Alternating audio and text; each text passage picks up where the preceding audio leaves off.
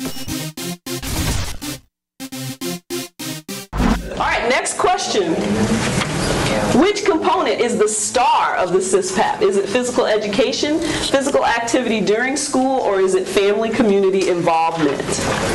I see, what, jump shots? I see a tennis serve. I see tennis. I see soccer. First one to get it wrong. Okay. So we have some disagreement on that one. All right, here's your last question. Here's the last question. How many minutes of physical activity does a child need each day? 150, 60, or 30? Okay, I saw a lot of tennis. Excellent. Correct. Students need a minimum of 60 minutes of physical activity a day.